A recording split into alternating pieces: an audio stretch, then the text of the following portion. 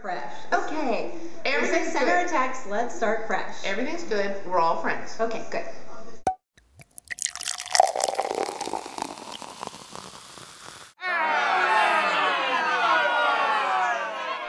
Dinner at SUR. Oh my God. Lisa is going to put on a lovely evening when there's no controversy. No one is going to say anything they Everybody's shouldn't. going to be great. Brandy's been warned. You're not going to have any conflict. Tony Yeah. SUR, then everybody's coming in. We're doing our... And how lovely everybody looks. And it's like, don't say anything. Oh, you have a friend? Muhammad hasn't he been married to everybody in the room? Yolanda's ex-husband. Is that her ex-husband to a dinner party? Because they get along? They get along. She decorates all his houses. Oh, good. And he built a lot of houses.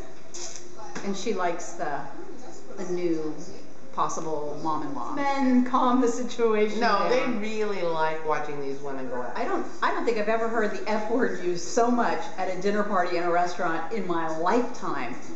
Wow. I mean, are the other patrons hearing this? I mean, I'd be freaking out if I was Lisa. Well, I like the bartender. It's my restaurant, and people are like cussing their heads off in here. And I like the bartender's expressions in the background. Just be so horrified to be even in a situation where there's that much conflict and name monsters. In a restaurant. It would make me really uncomfortable that Brandy was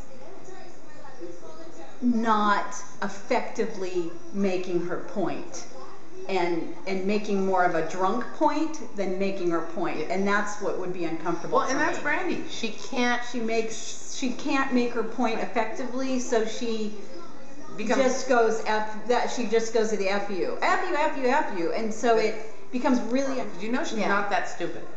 No, she's just has been drinking too much and too emotional and can't come up.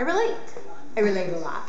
Now they brought up the dream team again. Yeah, the dream team, or whatever you want to call it. And Joyce isn't a part of the dream team, and her baby's gonna make... Joyce is so offended that she didn't get a heart. Maybe when I was like 25 and I didn't get a heart on my name card, I would be kind of like maybe thinking that somebody had a problem with me. Be a little offended? I don't know if I'd even notice that other people had hearts and I got a pen and put a heart on mine. I don't know. Yeah, do something. Can I have a doodling pad? So. Like the little crayons at the restaurant, the little coloring pad. Color in your own.